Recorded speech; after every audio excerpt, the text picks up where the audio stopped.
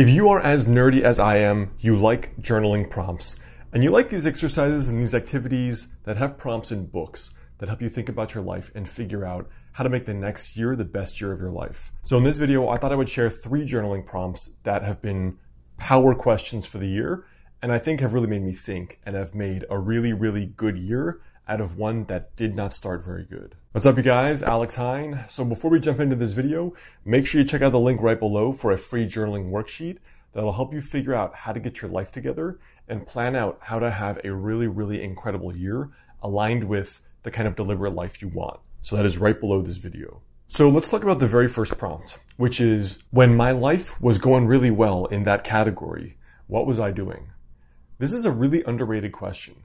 And I began doing this little booklet, creating a booklet called the Doomsday Document about 7 years ago. And the Doomsday Document is very simple.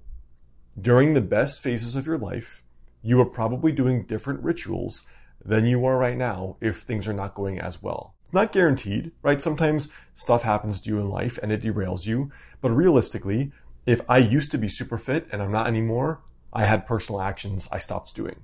If I used to be in a great relationship and now it sucks, I stopped doing something or started doing something, right? If I was great with money and now I'm really struggling with it, I probably changed something about my daily rituals or daily habits.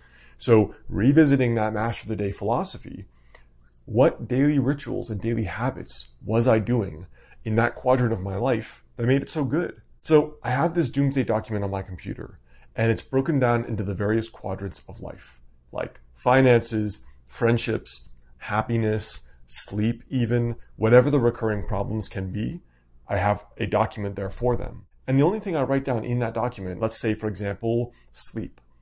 I go back to this document when I'm not sleeping well, and I write down, these are the 5 things that are the biggest susceptibilities that make you sleep poorly.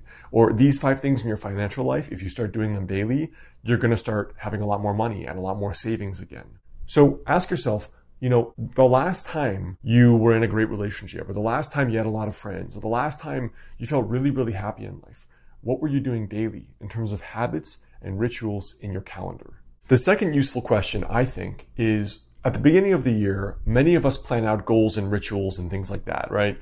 We have these bucket list things that we want to do in terms of, I want to achieve this. But rarely do we put down what are the 1 to 3 experiences we want to have on that same bucket list that will make life meaningful. So at the beginning of each year, I come up with a few bucket list experiences that I want to have. They can be classic, I want to travel to Thailand and go, on those catamarans between the islands. Or it can be, I just want to get a raise and make $10,000 more. But in general, these should be experiences, right? For me personally, my number 1 expenditure after just daily living is travel, because that is something I can always justify as being worthwhile and fulfilling in my life. So for me, I always come up with 1 to 3 bucket list experiences. So for the coming year, those experiences are maybe go to see the Northern Lights in Iceland, walk a little bit of the Camino in Spain for my birthday, and go to Croatia for a bachata and salsa festival, and get a boat to go island hopping, and we'll be dancing on the boats. So those are my bucket list experiences for the year, because I know that no matter how up or down this year goes, I'm going to have 3 memorable experiences that I will always be able to remember. And the point of that is that you're really deliberately living ahead of time and not hoping that one day these experiences will happen. And the final power question for me is, what 1 to 3 achievements would make this year the best year ever? And I think this is so useful because it really makes goal setting around the new year more tangible, right? So last year I moved to Los Angeles, a new city, alone, no friends. I'm starting my own private practice out here. And I thought, well, if 3 things only happened this year that would make it an incredible year, what would they be? And I wrote down, develop a close group of friends, start my private practice doing work that I love, and alongside that, work the number of hours I want to work. So if that's 20, then just work 20 hours a week. If that's 100, work 100 hours a week. And then the third thing I wrote down was having meaningful social experiences from Thursday to Sunday. So I often get caught up with work up until Friday, and I wanted to make sure Friday night, Saturday night, Sunday night, I always had a meaningful social experience, something to do. Ideally with friends or ideally with a girl I'm dating, but worst case scenario, just something that was social and meaningful and community oriented.